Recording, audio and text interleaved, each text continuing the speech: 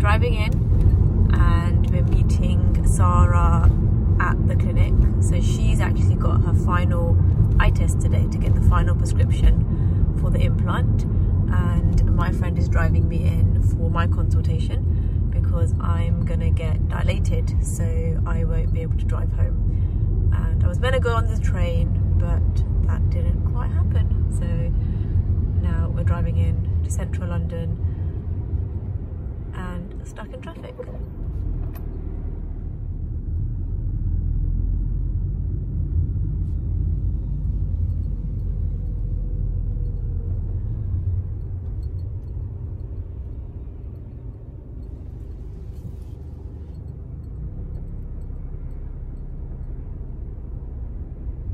So the easiest way to park for London appointments at Harley Street or near Harley Street is to actually turn in at York Gate from the A40. So from the A40 you turn left into York Gate, and it's street parking, pay and display on one of the apps. You avoid congestion charge, but you do now pay ULEZ. So my friend's car is ULEZ compliant, so we're not paying the ULEZ fee, and it's outside congestion. So everything to the right, if you turn right in, it's congestion charge. If you stay A40 or turn left from here, it's not congestion charge. So we're gonna turn left in literally 0.3 miles and park up around the Regent's Park. So there's two circles around Regent's Park, and you just park anywhere there, and it's all bay parking, parallel parking, and it's meter pay, and it's about 4 or 5 hours you can stay there. So we're just coming up to Baker Street Station on the left, and then you've got Madame Tussauds on the left as well, and we're about to turn left into York Gate. In 300 yards, turn left onto York Gate. And all of these roads on the right are congestion zones. So we're going to walk across. Turn left onto York Gate, then you will arrive at your destination. So turning in here. Right, and then what you're going to do is you're going to turn right. So top of the lights. You have arrived. And then you're going to literally turn right here. So this is Regent's Park in front of you now. And we're going to turn right.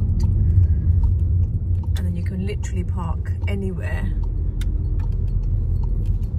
on either side of the road here. So we just need to find a bay here, and it's pay and display. So we're going to park here now. It's card payment at the machine. Yeah, I remember now. So it's card payment at the machine. You don't need the app, and it's pay and display. So anything here, all this stuff on the right hand side.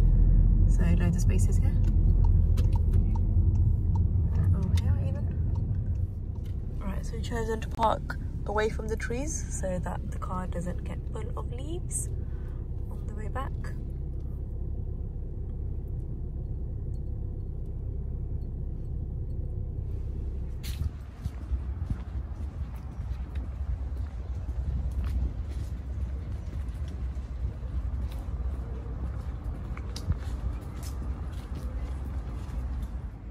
Right, so this is the machine to park, and we're going to do the middle one.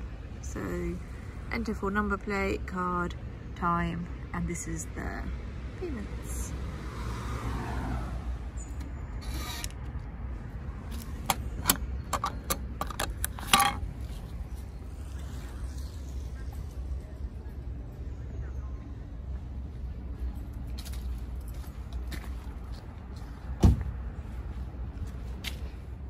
Right, so we're walking to the clinic now, and we're going to do it a little bit early, I think.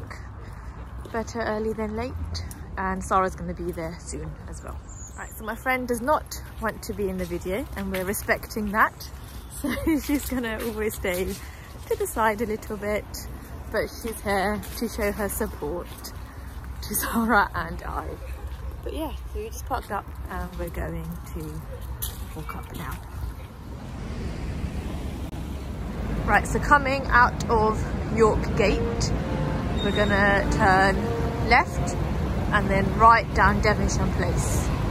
Harley Street's the next right, but we're gonna take the first right.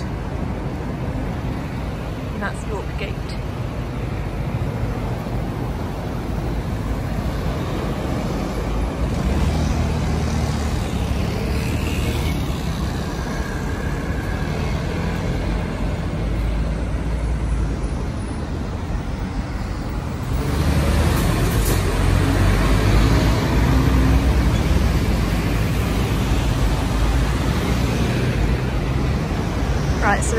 across here.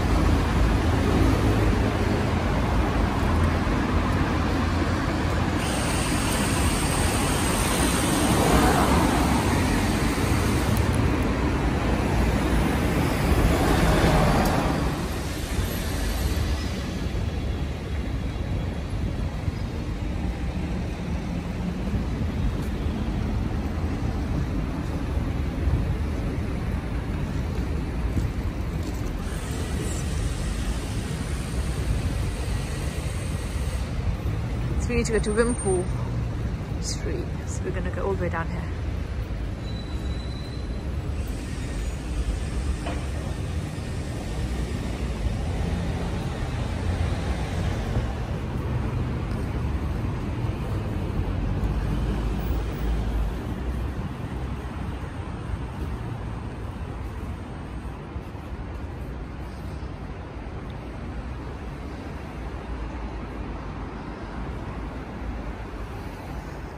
This is all congestion zone. So this is all congestion zone started now. If you did want to pay congestion zone, this is the parking for here. Oh my god, they charge more if you got a diesel car. Look. Yeah.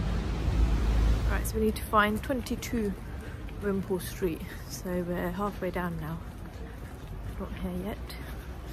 We should ring Sarah, find out how far she is. Right, so now we've got to Upper Wimpole Street, so we're just going to keep going all the way down. Harley Street's along that side there.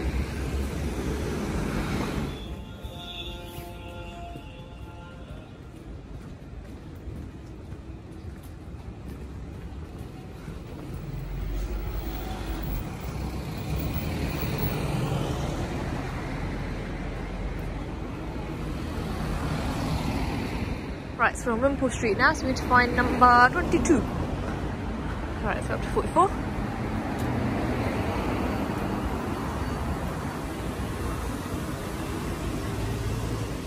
So we're actually really early, and Sarah is going to get to Bond Street. So we're going to meet her at Bond Street and then come back. But let's just find the clinic so we know where it is. Number 22.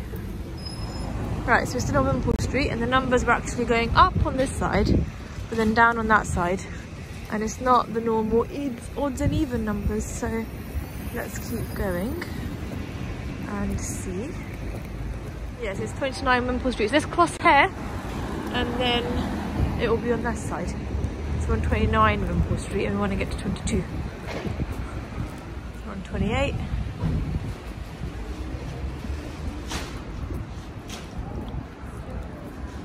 25.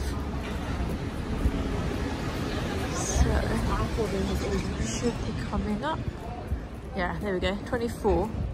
So it's not odds and evens opposite sides, it's all in one row. 23.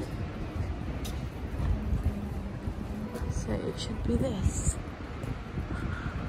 22. Yeah. Yes, there it is. 22.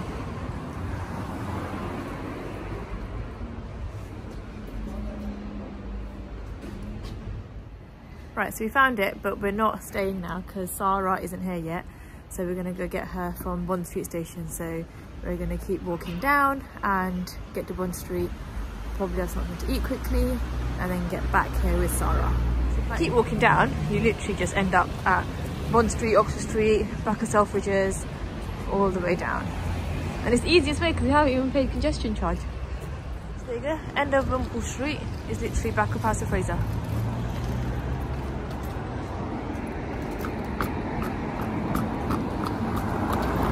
So we're just going to go and pick up Sarah from the station. Should we just walk through House of Fraser?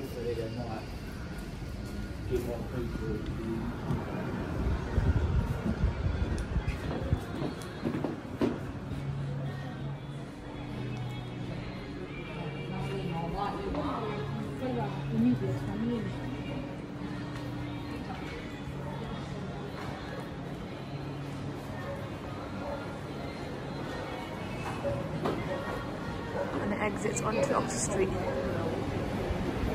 Right, so now we're on Oxford Street and Bond Street is going to be that way.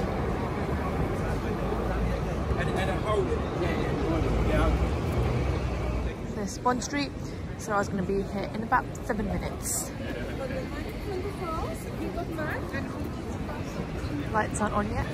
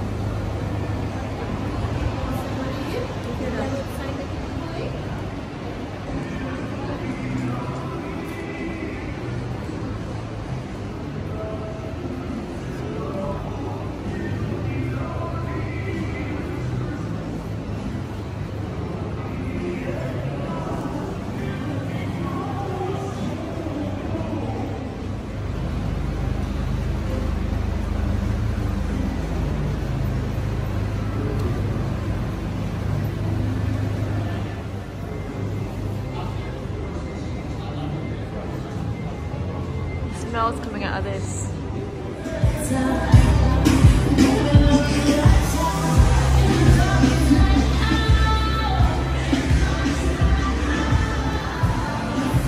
Who we've got now? Hello.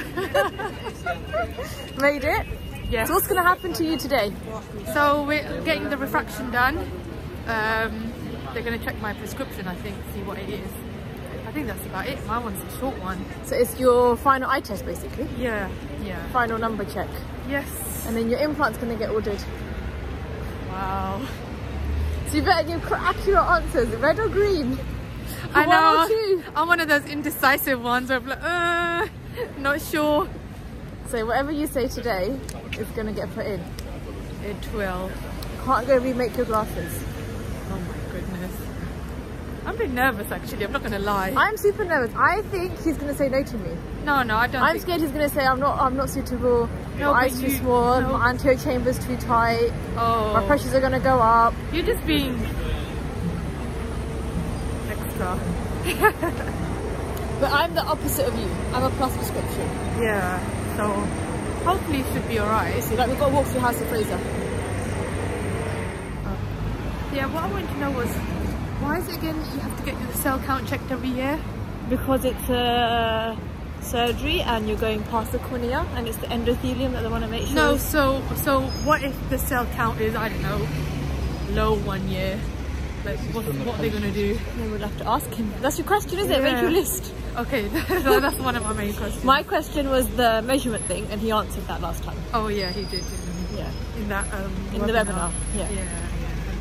So your question is what happens if the endothelium count is less? Yes. Then what do we do? Then what happens? Yes. And that's every year.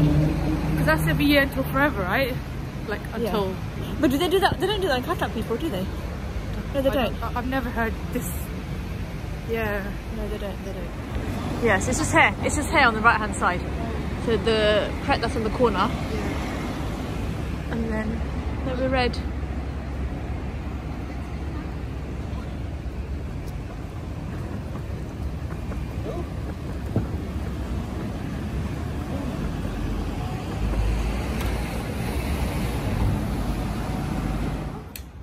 Right, so we're all masked up. She's not got anti-fog wipes, so she's gonna be up. My God.